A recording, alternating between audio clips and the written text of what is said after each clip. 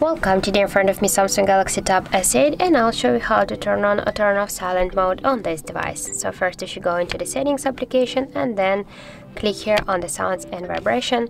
Here, as can you see, we got selected the sound mode. Just to turn on the silent mode, click here to the mute icon, and by this way you can turn on the silent mode on your device. And if you want to turn off the silent mode, just click here again on the sound mode. And also we got the second way how we can do that. You just should open the top bar here and you will see here the sound icon. Just to activate the silent mode, click here twice. When the sound icon will in the gray color, your device will mute it. That means that you just activated your silent mode on your device. And just to turn it off, click here again on the sound icon, and that's it.